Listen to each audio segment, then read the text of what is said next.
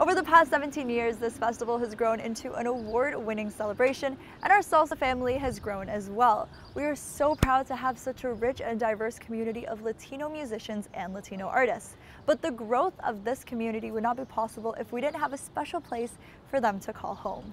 Lula Lounge has quickly become the home of many Latino musicians in the city, and over the past 2 decades, they've become vital to the development of Latino musicians and their careers. So we invite you to learn a little bit more about Lula Lounge, what they do, and their role in the community. Lula has become a bit of a hub for musicians to come and try out new material, try out in front of a live audience, try out songs, compose new music, but also see each other. So, a band one night sees, or musicians from one night sees another group, they go up on stage, they interchange ideas, they get influenced, they get inspired.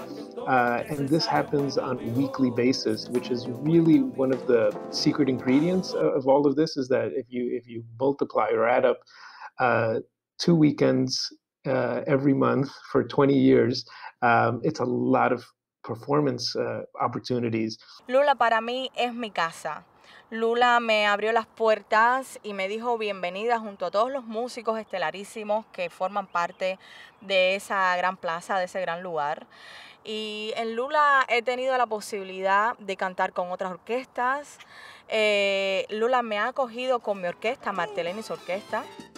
How could I say, it's like a movement of everybody kind of supporting each other, and that's another thing that I don't know how unique it is to Toronto and Lula, but I hear it a lot from musicians that have traveled, that people are impressed with the amount of collaboration that happens in Toronto, the way musicians work together.